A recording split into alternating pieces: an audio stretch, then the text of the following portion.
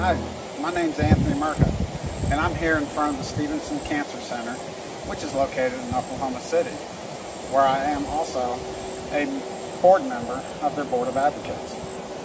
This cancer center has been in operation for just over 5 years and has already become one of the nation's leaders in clinical trial studies. In 2017, they plan to apply for NCI status, which means they will be known as a National Cancer Institute. We are very proud of these achievements and are excited about what this will mean for everyone involved. I am also proud to be an ambassador for the American Cancer Society's Real Men Wear Pink campaign. This campaign was designed to help raise awareness about breast cancer. The reason I joined Real Men Wear Pink is because I would like to raise breast cancer awareness in men.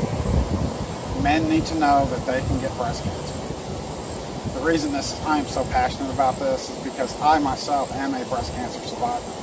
And when I was diagnosed with stage 2A breast cancer, I did not have any idea that men could get breast cancer. So it is very important to me to help other men realize they have breast too.